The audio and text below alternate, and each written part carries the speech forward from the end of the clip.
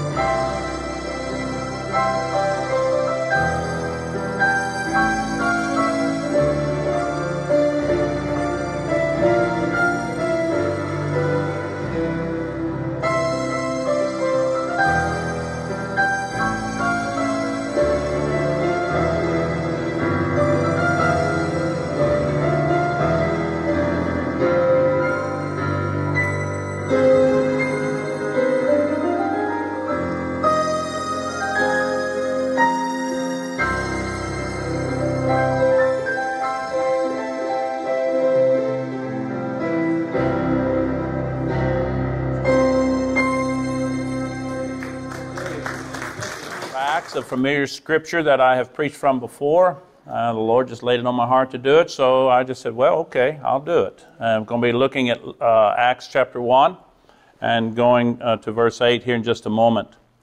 But before I begin the message today, I really do want to thank all of the members of Messiah Baptist Church. I want to thank you for your faithful, financial, and prayerful support of the ministries here at Messiah Baptist Church. All those missionaries, all those letters you see on the wall up there are part of our outreach here at Messiah Baptist Church. And some people say, well, preacher, I really don't have very much. I really can't do much. And I'm always reminded of that thing I learned a long time ago. Little is much when God is in it. Without your help, without your faithful help, we could not get the gospel out around the world like we do. Also, I want to take time to thank those people who watch us each week by YouTube. We have a certain amount of people who every week tune in us by way of YouTube. In fact, when the microphone went down, I had a couple of them that called me and texted me and said, we can't hear it very good, Brother King. I said, well, that's because our microphone got a little wet, I think, or something happened to it. Anyway, I forgot to take it off my shirt. And anyway, but Jody got us a new one this week. But we like to thank those people who watch us regularly by way of YouTube. And of course, you can get us on YouTube by simply saying to your phone, YouTube, Messiah Baptist Church, Richland Hills. That's all you got to do. Okay? Push Google, YouTube, Messiah Baptist Church, Richland Hills, and we will come up. The ministry, the service that we're doing right now. I appreciate those who listen to us regularly, and I know that some are praying for us out there in a world where we will never see or reach them. But I learned a long time ago, guys. I learned this a long time ago. Where there's no investment, there is no interest. Y'all learn that? So I want to thank all of you. I want to thank the members who are here regularly, and I want to thank those who listen by way of YouTube. I got to take a moment here. 2 years ago, this month, as some of you know, COVID-19 was at its height, just beginning, and everyone really was kind of afraid, didn't know what to do, right? Really didn't know what the government was saying this, government was saying that. We didn't know what exactly to do or what to expect.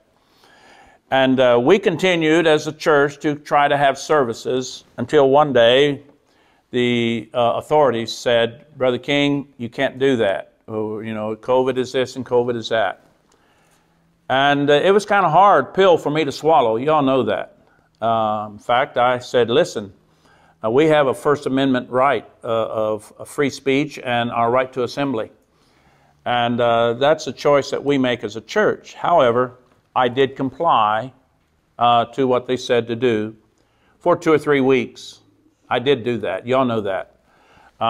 They limited the amount of people who could be here. And you know, it has been a chore for us to get it back, you know, to norm. But I said to myself when I was thinking about it, I was saying, you know, COVID-19, I really do think that was something, a trick of Satan. He had put a lot of fear in the world with that, and he put a lot of fear even in God's people. And really, a lot of people stayed away, and of course, that was their choice. But this is the way I looked at it. I said, well, they can't come to us, but we can go to them. Amen. And so we started the YouTube ministry. And this is what I said. What Satan meant for evil, God meant for good. Amen. And God has developed a ministry right here from us being able to be on the YouTube. I would never have done it had it not that occurred. But because it did, my daughter Jody and Brandon suggested that we do it, and they did it. They developed it, and I'm very thankful. And we as a church family should be very grateful and thankful for that. From generation to generation, we leave a heritage. We leave a heritage. The generation before me left me my heritage, to which I know some of it was good and some of it was not so good. But I learned from both. I'm not full of complaints. I'm not complaining about it. I'm just telling you, sometimes you learn good things and sometimes you learn things not so good. It is up to each generation. Now is our time. Now is our time. It is up to each generation what they want to pass on to their children and to their grandchildren. And I remember that one thing my parents passed on to me was how important the church was to our life. The church is mighty important to us. I'll tell you that. It's mighty important to Jesus too, because he actually gave his life for the church. At the church, we saw people saved. And boy, I'd like to see people still get saved, don't you? Does that not thrill your soul to see somebody get saved? And it was at the church and by way of the church that we saw people get baptized. And that's a blessing to us who are already believers. By the way, you can get saved anywhere. You know that.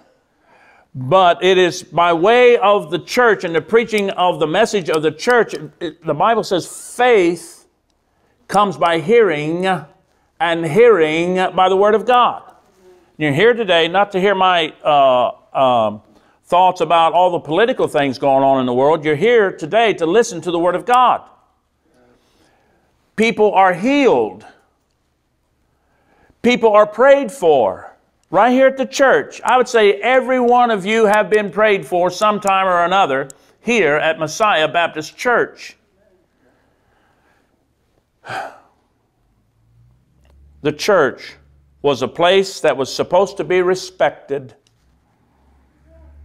To my parents, they passed this on to me. While we know this is just a building, we know that. But to my parents, the church was like a holy place. It was kind of like a holy place. It was the place where we would go and worship God. Amen.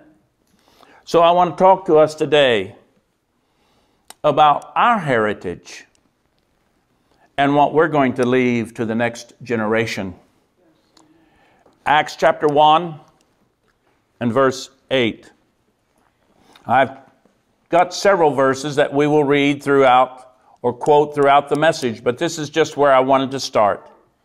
It says, "But ye shall receive power," you, the church, "you shall receive power after that the Holy Ghost is come upon you, and you shall be witnesses unto me both in Jerusalem, in all Judea, and in Samaria, and unto the uttermost part of the earth." Today I want to speak to us on the subject of the church and the importance of it.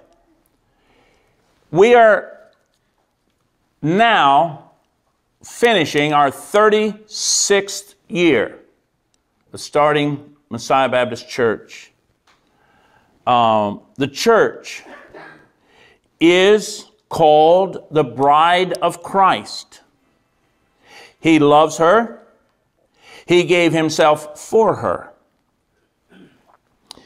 And it's my opinion that each of us have received a special blessing through our church family. Amen.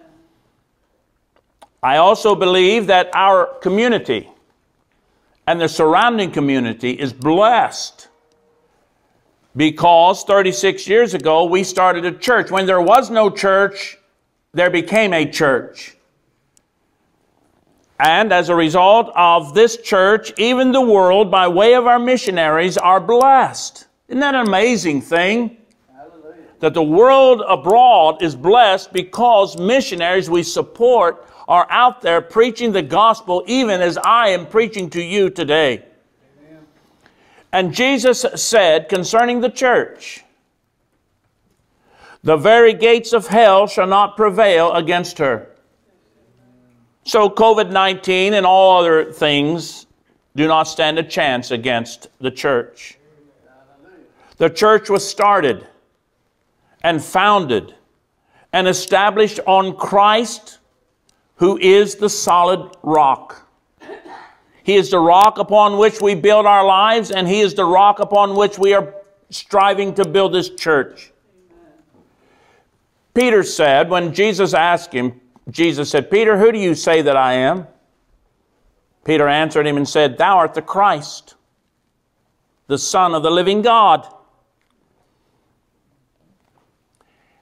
And I will tell you, no one can be a legitimate member of the Church of Jesus Christ without making a profession of faith in that Christ.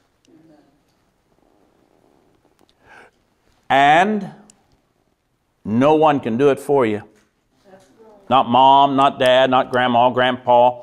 You know, I hear people, and I think it's a wonderful thing to hear people talk about how much faith their grandmother had or their mother has and so on. It's a wonderful thing. But no one can believe for you. That is something you must do. Paul said, "For with the heart man believes unto righteousness, and with the mouth confession is made unto salvation." To the church, to God's people, Isaiah writes these words in Isaiah 54 and verse 17. "No weapon formed against you shall prosper.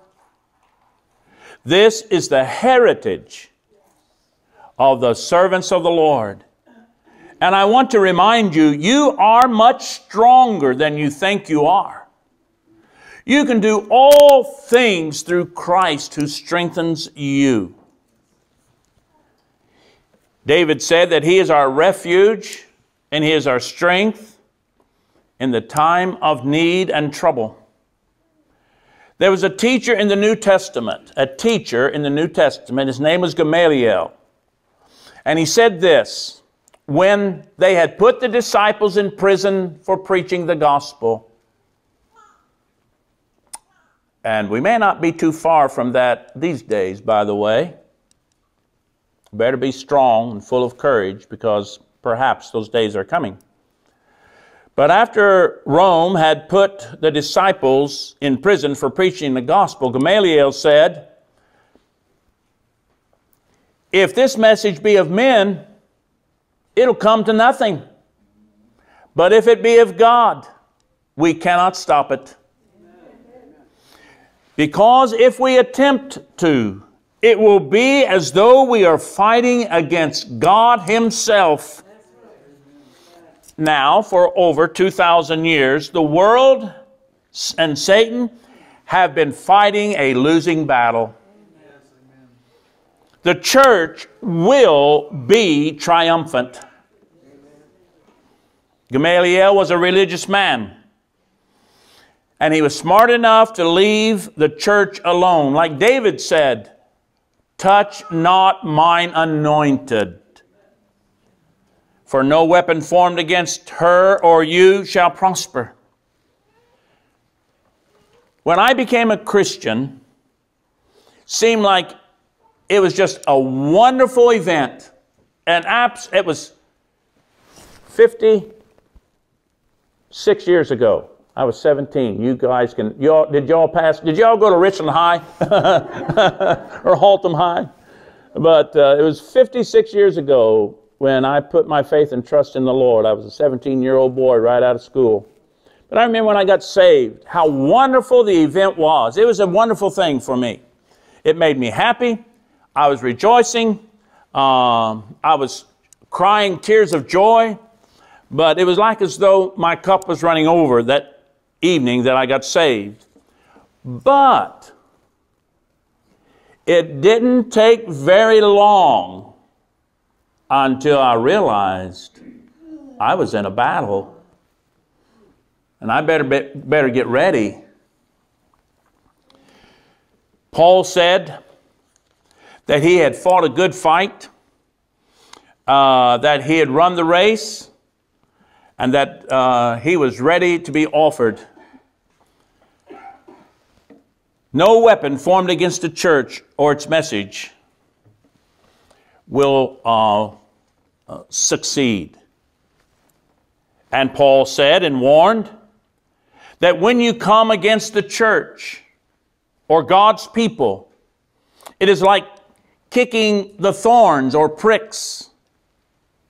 That means that you're only going to hurt yourself. To oppose the church is not wise, for God Himself will defend her, like you men would defend your wife with even your life. The church, from the early days of her existence, when Nero burned Rome and blamed the Christians, and by the thousands they were crucified.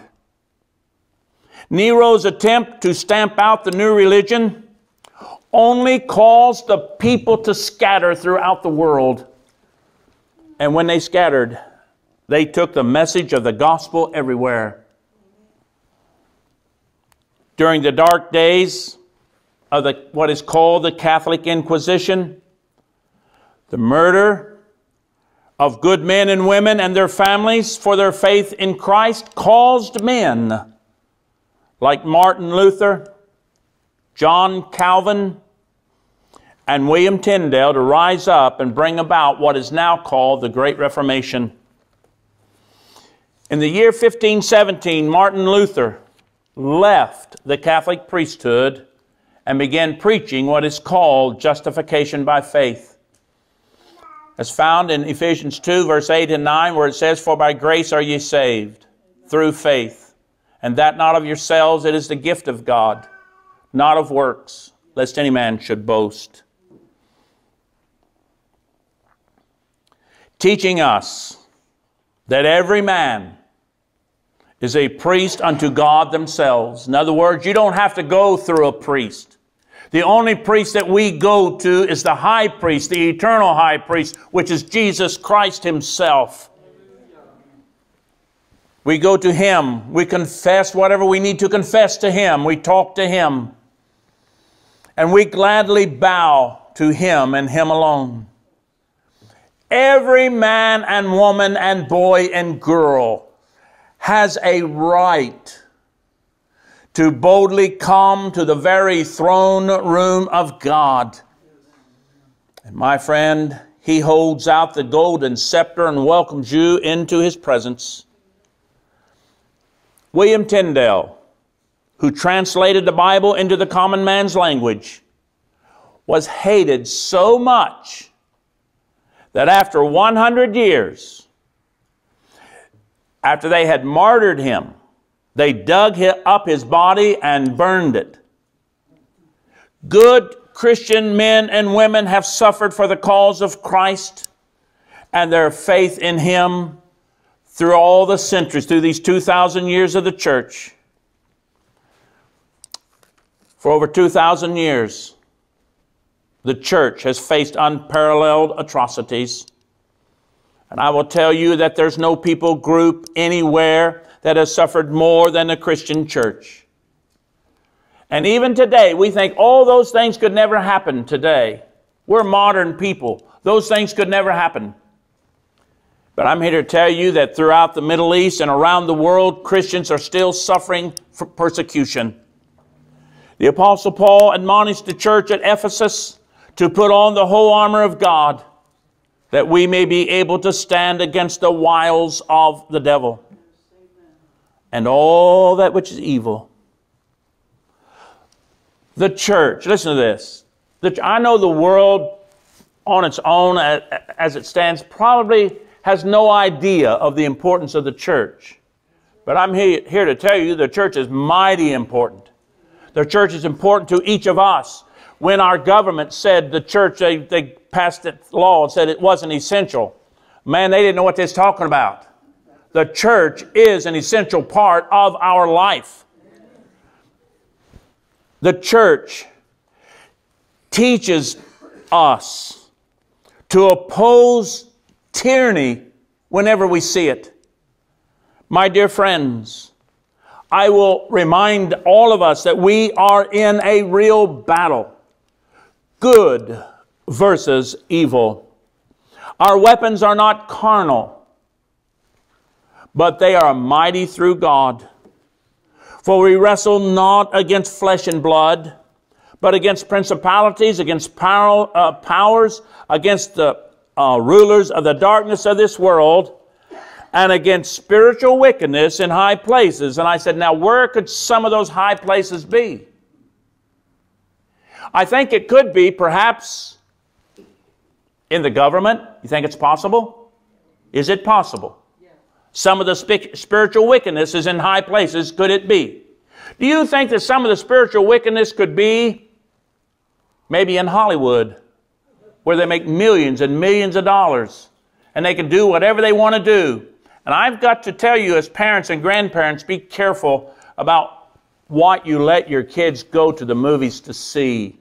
There's not much worth watching, but be a little bit more cautious about it. For we wrestle not against flesh and blood, but against principalities and powers. Do you think that some of the wickedness might also be in religious circles? Do you think it's possible? Do you think there are some religions that are teaching things that are not true? Is it possible? I would admonish you to be careful even about that.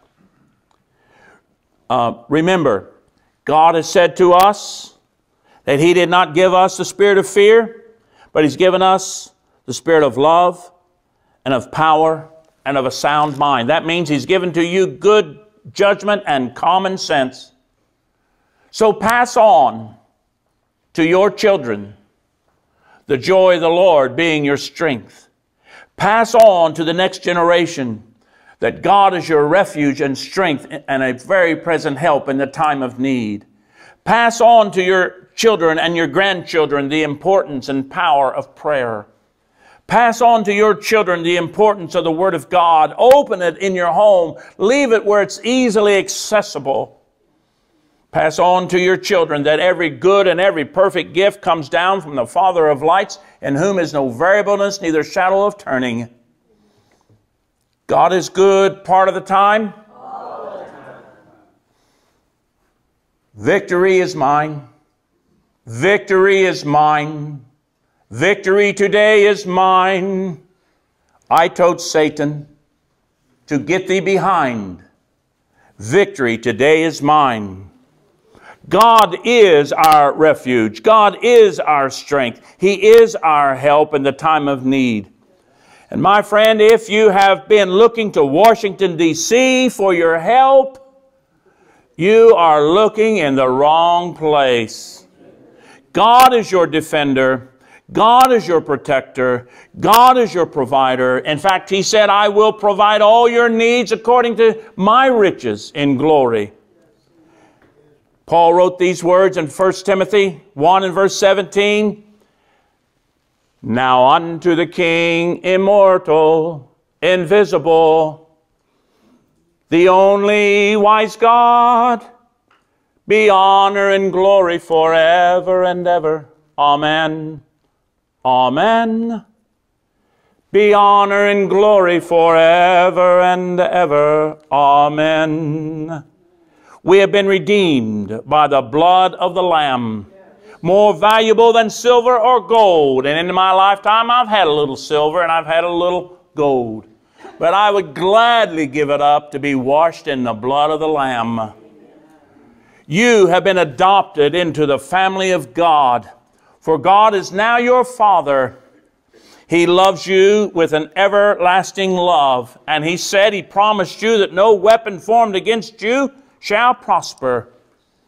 And I say to you, just ask Pharaoh and his chariots. They cannot defeat the people of God.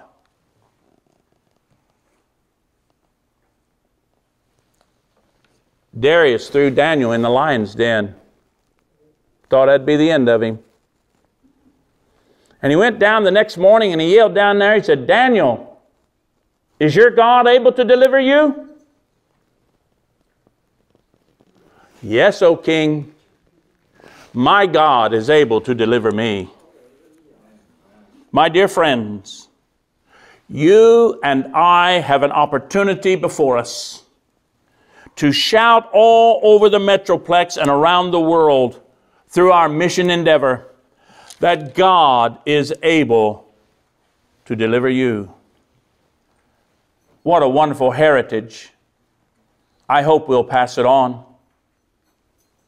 Over these last 2,000 years, millions of Christians have died in the faith and for their faith.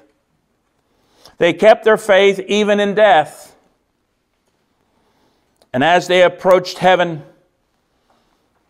they heard Jesus say, well done, thou good and faithful servant. Oh, how beautiful will those words sound. The Apostle Paul was cut in half by Caesar's orders. I heard this a long time ago. They say that mothers still call their sons Paul. Well, men call their dogs Caesar. Peter was crucified upside down because he did not feel worthy to die in the same manner as Christ. Andrew was crucified in Russia. You see, when persecution came, the disciples scattered throughout the world, and Andrew took the gospel to Russia, and there he was killed by the soldiers as he preached the gospel to the people. Thomas went to India, preaching the gospel and establishing a church. The soldiers stood him up and used him for target practice, for preaching the gospel. James was stoned to death in Syria simply for preaching the gospel to the people. Only John lived out his life even though he himself had been boiled in oil. And so you might tend to think that fear would grip the Christian church. But the Apostle Paul said it this way: I reckon that the sufferings of this present time are not worthy to be compared to the glory which shall be revealed in you. God has not given us a spirit of fear, but of love and of power and a sound mind. Joshua said for us to be strong and of a good courage. And so, my friend, we have been encouraged to fight the good fight of faith. And like the old Christian song says, stand up for Jesus, ye soldiers of the cross. The United States military is taught, those of you who are veterans, you know this to be true, are taught never to leave their soldiers who were killed on the battlefield on the battlefield. My dear friends, someday the trumpet will sound and Jesus will come for all the Christian soldiers. And the dead in Christ shall rise first. And we which are alive and remain shall be caught up to meet our Lord in the air, and so shall we ever be with him. O death, where is thy sting? O grave, where is thy victory? No weapon formed against you or the church shall prosper. I'm glad to be a member of the church. I'm thankful and humbled, or whatever I'm supposed to say. I'm very glad to be a part of Messiah Baptist Church. My admonition to you is from the Apostle Paul, who said to us, and I know it happens, but he gave us this admonition: let us not grow weary in well-doing, for in due season we shall reap if we faint not. One more verse and I'll close. Isaiah 55:6. Isaiah 55 and verse 6. Seek ye the Lord while he may be found. Sometimes the Lord speaks to our heart. He speaks to our heart. He doesn't speak some way out of the sky. He could, I suppose, but I know he talks to our heart. Perhaps he's speaking to our heart today. If you're not a Christian, I know he's saying to you, come, come. Trust me, believe in me, have faith in me. If you're looking for a church home, we invite you to come and be with us in our efforts to build this church for God's glory. Be with us, and we'll try to go another 36 years.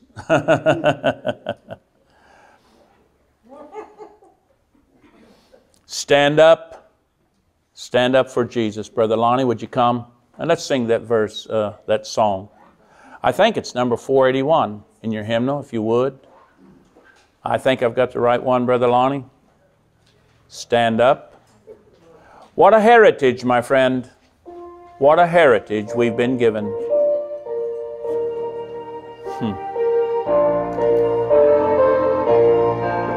Stand with